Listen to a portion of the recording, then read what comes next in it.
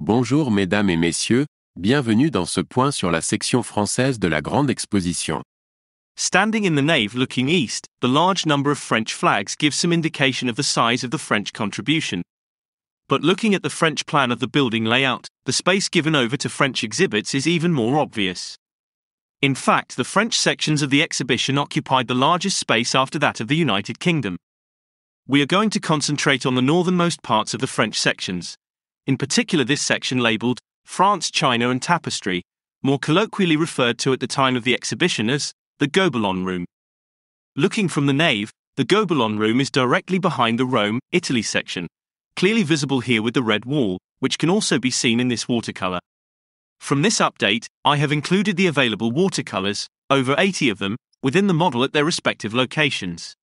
The Gobelins Room benefits from 5 watercolours, the first 2 showing the Algerian Corridor immediately outside the room. First looking east. And looking west. The next watercolour shows the view looking into the Gobelins Room from the Algerian Corridor.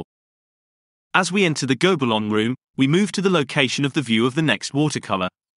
From here we can see 2 of the statues have so far been added to this room.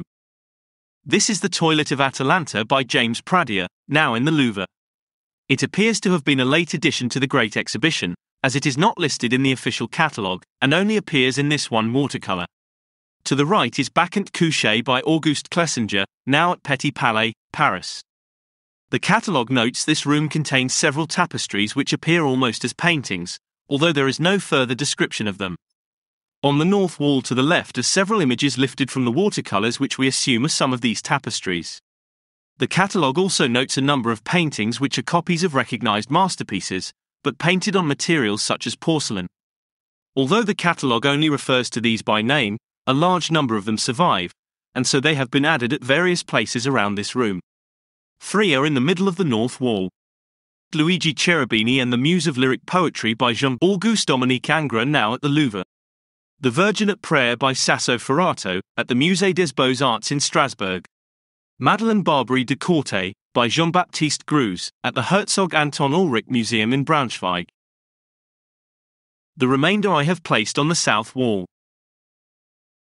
Dido and Aeneas by Peter Guerin, at the Louvre. The Immaculate Conception by Bartolome Esteban Murillo, at the Museo del Prado, Madrid. Raphael at the Vatican by Horace Vernet, at the Louvre. Venus in Aggermain by Jean-Auguste Dominique Ingres, Musée Condé in the Château de Chantilly. The remaining 4 are all at the Louvre. Madonna of the Green Cushion by Andreas de Solario. La Belle Jardinière by Raphael. Madonna with the Blue Diadem by Raphael. The Reapers, by Leopold Robert. Watch out for my next video, which will continue to add to the contents of the exhibition.